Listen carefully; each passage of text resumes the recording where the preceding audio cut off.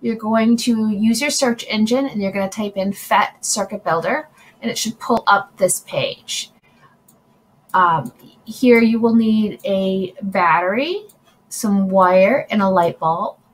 And you're going to build a testing circuit that could be used to evaluate if what you put into this spot is a conductor or not.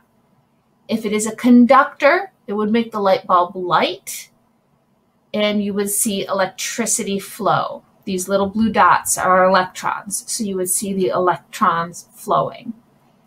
If the item is an insulator, then nothing will happen when you connect it into the circuit.